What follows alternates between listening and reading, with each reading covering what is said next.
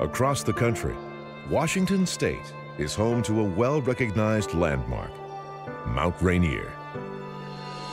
It's at the center of Mount Rainier National Park, which was established in 1899. Congress has designated nearly all of it wilderness.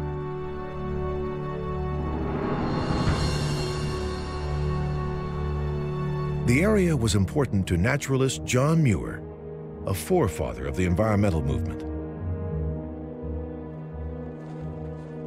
He came here in 1888 to climb Rainier and write about his journey.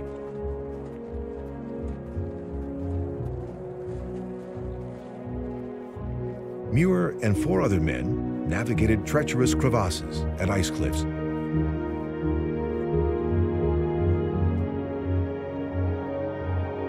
At 10,000 feet, they stopped at what's now Camp Muir. The next day, they reached the summit.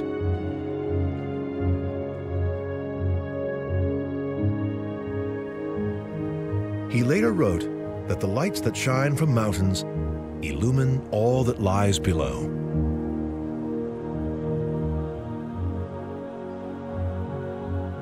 Muir went on to help found the Sierra Club and advise presidents. He spearheaded 3 national parks, including Rainier.